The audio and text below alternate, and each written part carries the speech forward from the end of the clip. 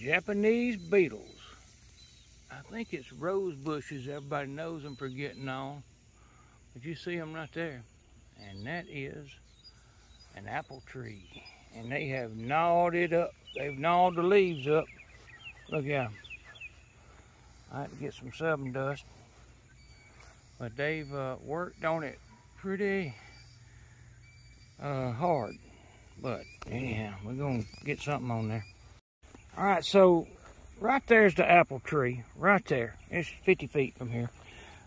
It doesn't look like they've even touched the tomatoes or anything else. The peppers, of course. And I thought anything in the garden at all till right here.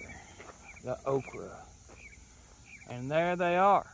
So they are selective. They won't just eat any leaves, but for whatever reason, okra and apple tree leaves, they love. And I hear roses. I know roses. They used to. That's why I quit growing them half the time, or pretty much, because you couldn't keep the Japanese beetles off of them. But it's kind of strange. They're not touching the tomatoes or anything else. Okra and apple tree leaves.